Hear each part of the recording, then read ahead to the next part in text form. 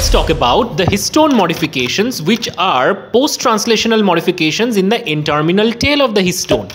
It regulates the chromatin architecture and gene expression without altering the DNA sequence. So that means they are epigenetic in nature. So DNA modifications can alter nucleosome architecture and make the DNA tightly or loosely wrapped around the core histone octamer. So nucleosome, as we know, are the building block of the chromatin, where the core histone octamer is tightly wrapped around with the help of DNA. And this nature of interaction is electrostatic.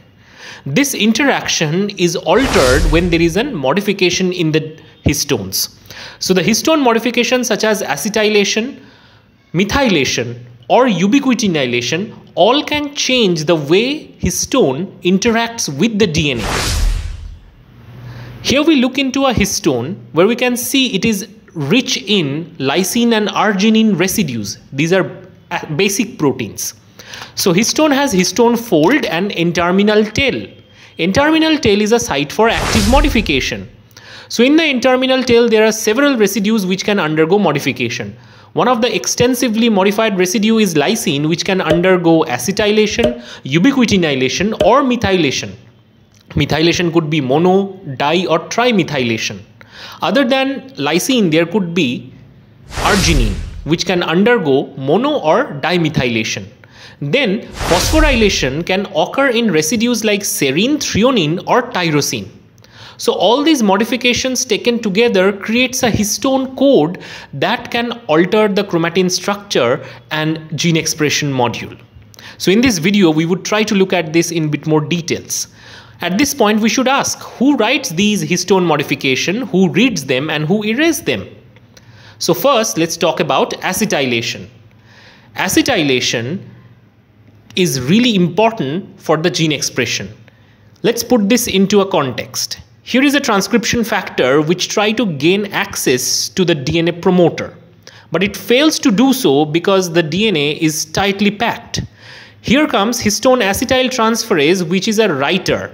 It writes acetylation, and as a consequence of acetylation, the chromatin now opens. It is now loosely wrapped around, and the transcription factor gains the access and can perform its job.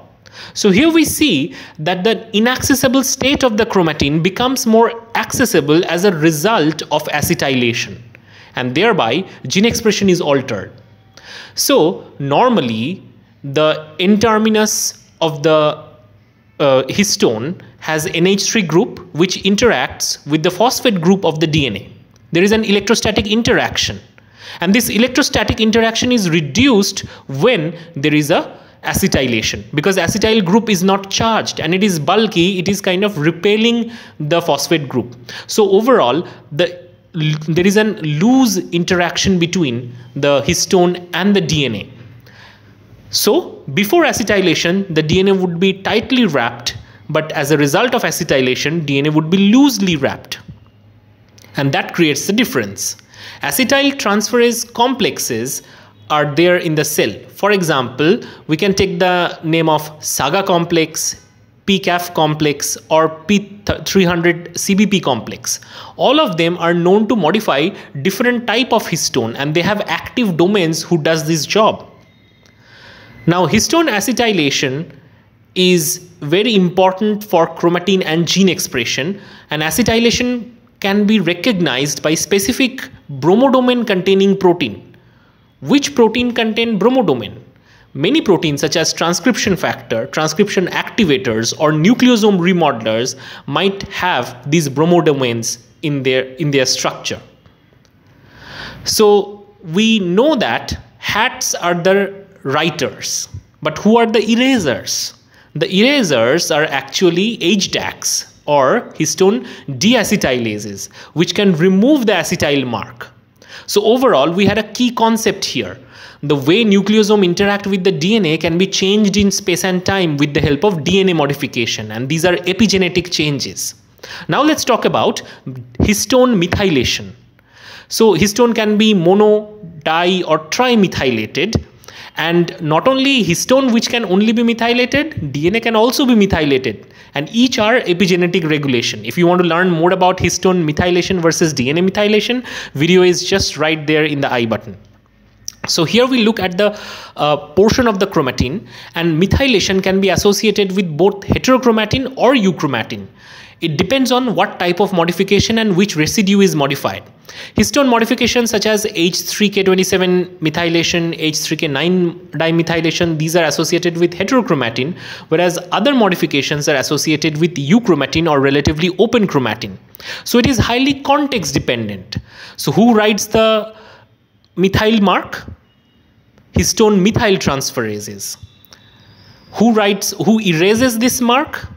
These are histone demethylases. And who reads this methyl mark? These are proteins which has chromodomain that can recognize methylated histones. Now we talk about phosphorylation. Phosphorylation is another epigenetic modification which alters the electrostatic interaction between DNA and the histone. It adds a negatively charged phosphate group to serine, threonine or tyrosine residue. So obviously it reduces the electrostatic attraction between the phosphate group and the NH3 group of a histone, and thereby it would eventually lead to an open chromatin state. So be it methylation, acetylation or phosphorylation, one thing is very clear: the way histone interacts with the DNA is altered due to histone modifications. Now let's talk about how histone modification can alter gene expression. Let's look at the big picture.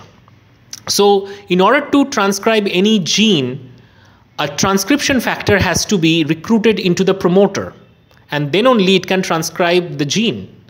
But recruitment requires access, be it transcription factor, be it polymerase. If there is no accessibility, there is no transcription. But how this problem is solved?